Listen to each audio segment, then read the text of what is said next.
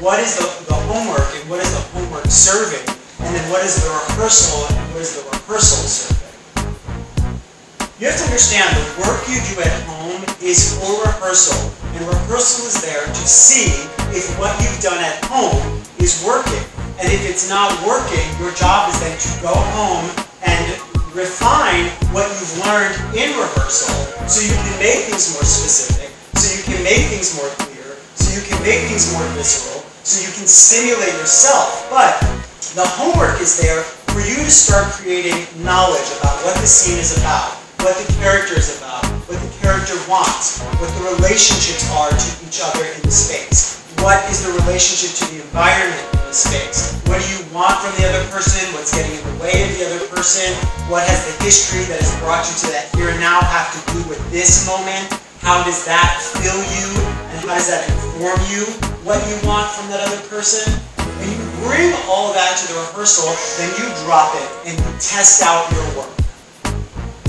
And this is not just for class, this is the rehearsal process. You have to literally do the homework so you have something to work with in the space. So it isn't just this chaotic experience of pulling everything out of nowhere and just seeing where the scene goes.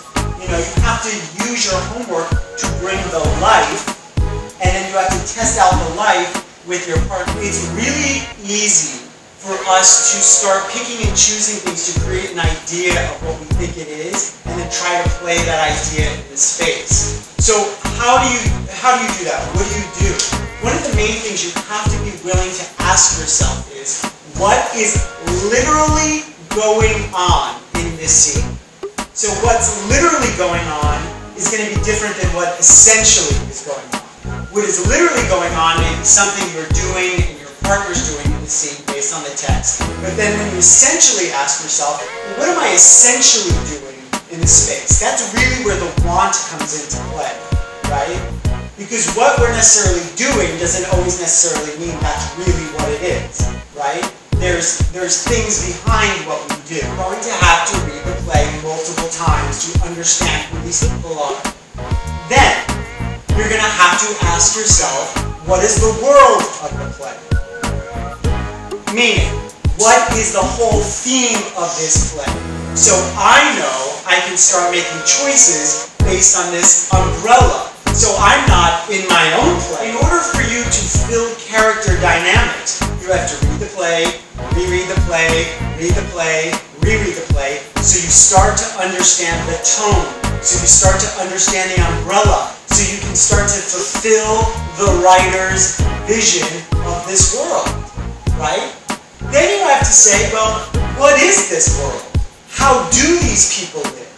The tools you have are obviously the accumulation of your life experiences, personalization, substitution, observation, research, and then marrying all that with your imagination. All this is in order to really do this kind of world, you really now have to start exercising your work and your craft as an actor, so you can fill this text, so you can fill this world, so you can fill the comedy, and you don't feel like you're stepping outside of it, judging yourself, and something that you feel like is not based in truth.